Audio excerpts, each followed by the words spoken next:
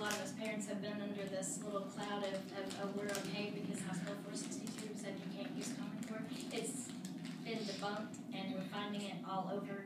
It was found in the Keller ISD, and they point blank said, we align with TEEX, and if it happens to align with Common Core, that's just too bad. They know it. The material being put in is Common Core. Is there anything that can be done to take and add teeth to House Bill 462 to get Common Core out once and for all? Yes, and this is a new understanding I have since I ran in 2010 about C-scope and all the exposure. That's what's happening.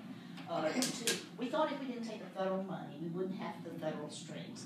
But we didn't take the money, but we got the strings. I beg to differ on that point because Houston, one of the biggest schools in Houston ISD, won the Race to the Top funds, which in my understanding and research of Common Core, when you take the Race to the Top funds, that ties your state. That's the reason Governor Perry was against it, because of the hog tie to the Common Core standards, and Houston was one that won.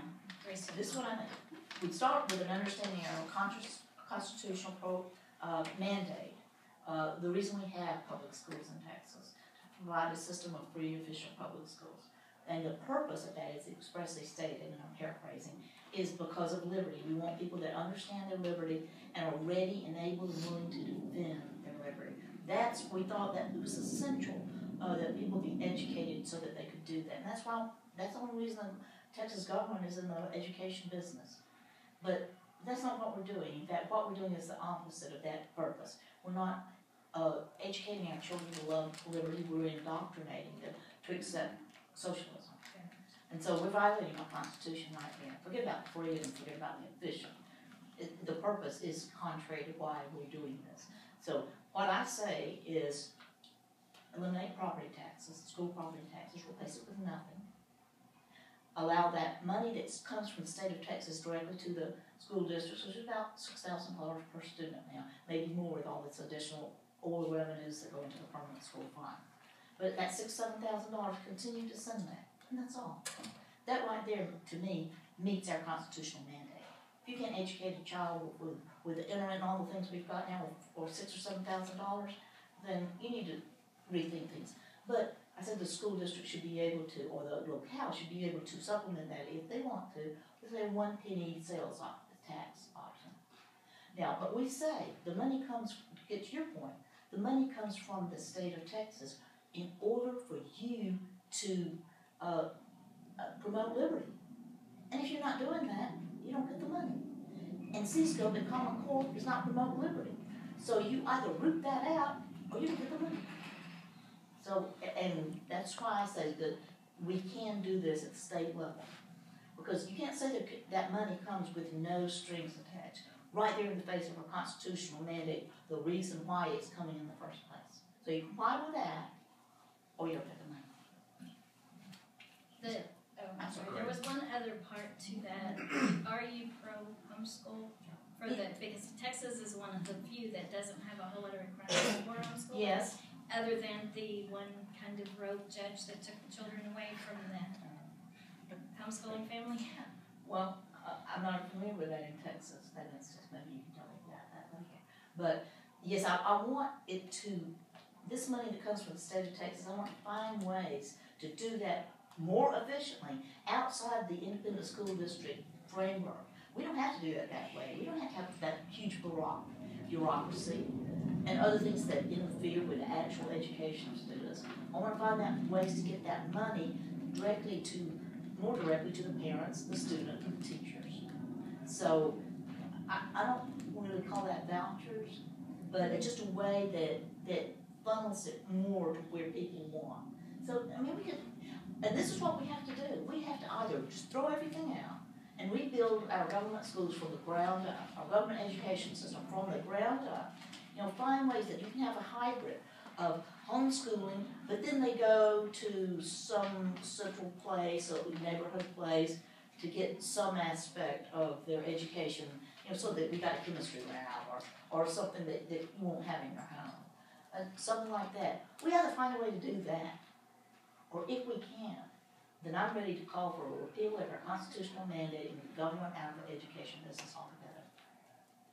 my question is kind of along the same lines. I'm a proponent of the voucher system. I believe if you have school of choice, that leads competition and better schools. I think we need to get, the public schools have a monopoly on it now, and well, we see what we get with public schools. We get crappy education. So I wanted to know your stance on, say, a voucher system in Texas, where we give that choice that you're talking about back to the localities, back to the parents, and they can take that money and do with it as they please to educate their child. That's sort of where I'm going when I say get rid of school property taxes. Yeah. That frees up an enormous amount of income and wealth that can go to that purpose. But yes, I do want to make it easier for people to do that. But I don't think vouchers, the way people have thought about it in years past, is enough. I don't think it's sufficient. It still leaves that big government chunk there, and they're turning out people that aren't prepared to defend their liberty, aren't prepared to live life. And that's damaging all of us. So you can send your children to somewhere else, but the children that come out of that system, that's still a problem. Kathie, as governor, because even my fantastic mind doesn't know everything about politics, as governor, would you have a say concerning amnesty? And if you do, what would it be? Well, I'm against amnesty, but I don't know that I have to say. But let me go ahead and talk about my plan for border security and immigration. Yes. Border security is secure the border using our own Texas State Guard, which is really just a defending and a Texas state law against trespass. Because the property owners, people that live on the border, have the same rights to have their property rights respected as people that live anywhere else in the state of Texas. And they have the same right to expect the government to come to them and assist them. State Guard, I say, because it's under the total control of the government, can never be nationalized. In the legislature can't tell the government what to do with the State Guard. But we do need to beef up the State Guard so that they can have this expanded mission. They can meet that. Better funding, better equipping. But they're Texans, I don't see that to be a big problem. But so that's what we do. We secure the border. Also, immigration. We take control of immigration in our state. Immigration is not in the federal constitution. It's not the federal government's job. Naturalization is, and that's tied into amnesty, I suppose, but not immigration. And in times past, I've seen pictures of Texas immigration offices down on the border. So we should make our own decision about what kind of immigration policy we want to have. And I'm favoring a welcoming guest worker program. But you take care of all these details there at the border. You know, you have a job, okay, here, you agree not to seek or receive any taxpayer-funded services, okay, including school, education. You need a driver's license. We've got a DPS office right around the corner. You need insurance for your car, whatever that citizens have to do. Right. Make that part of it, and then they can come and go. And I wouldn't even put a limit on how much. The market will decide how many people participate in that system. If you've got a job here, then and you meet all these rules, then you can come and go.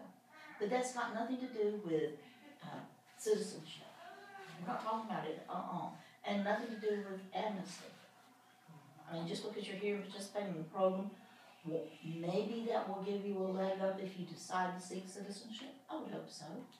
But there's no express language. Right. Okay. Any other questions for Kathie? Okay, thank you, ma'am. Thank you. And if